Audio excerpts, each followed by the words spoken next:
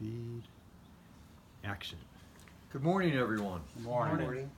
Are you all ready to go? Yeah, whatever. Yeah, I guess. Well, I'd like to speak to you today about some amazing recent discoveries. Scientists have speculated for quite a while that water may be trapped within the Earth's mantle. In fact, there may even be an ocean of water beneath the surface. You mean a secret ocean underneath our oceans inside the Earth? Yes, that's correct.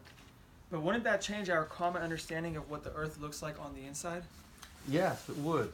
And there is new evidence that supports this idea. This is geoscientists throughout the world speculating how hidden oceans could have formed and whether they in fact exist. So what supports that theory, Professor? Believe it or not, it's diamonds. Diamonds? I could get into studying diamonds. Why don't you find me a big fat 5-carat rock? Yeah, you could find one, turn it into an earring, and you would be so adorable.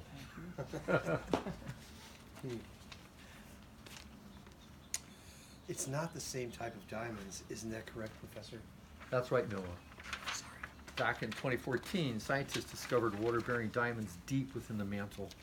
These minerals were brought to the surface from the Earth's transition zone, which is approximately 640 kilometers deep. Wow, it's pretty remarkable. Yeah. No kidding.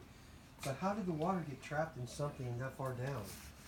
Well, when we're talking about water here, we're not talking about the liquid water that most of us are familiar with.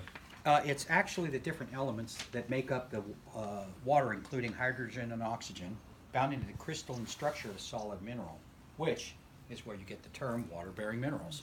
That's correct, That makes James. sense. Yeah. The Earth's mantle moves by convection, meaning that hot magma rises and pushes other parts of the Earth down into the Earth. So let me get this straight. When the water-bearing minerals get pushed down because of the convection activity, the increased pressure literally wrings the water out of them. Is that correct? Yes, that's, Excuse me. yes, and that's water we would recognize. The initial conjecture that there may be water deep within the Earth was confirmed by the 2014 diamond discovery. Really. That was also backed up by seismic data. The seismic readings were consistent with the idea that there was water in the mantle, and that contributes to the mantle behavior. Yes, but more recently, even more diamonds were discovered. These new gems pulled up from the Earth's depths actually do contain water, but in a totally new form that we've never before observed. Didn't the new diamonds they discovered contain tiny inclusions of a form of water called I-7? Yes, Noah. I-7 is an extremely high-pressure form of water that scientists refer to as water ice.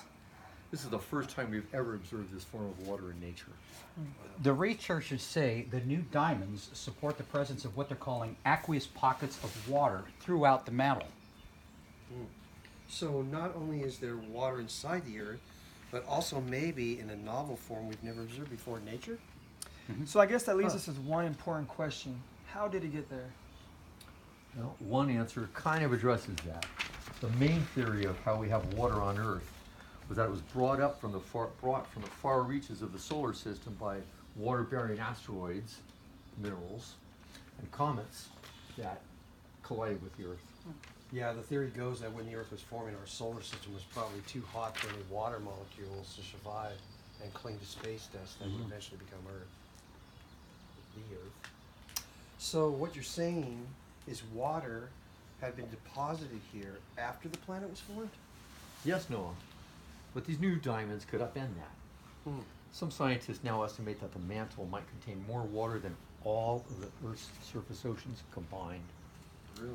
Wow, that's pretty amazing. Yeah, it is. So that's a lot more water than could have been pulled via convection from the surface of the Earth into the mantle in the given time frame of the development of the planet.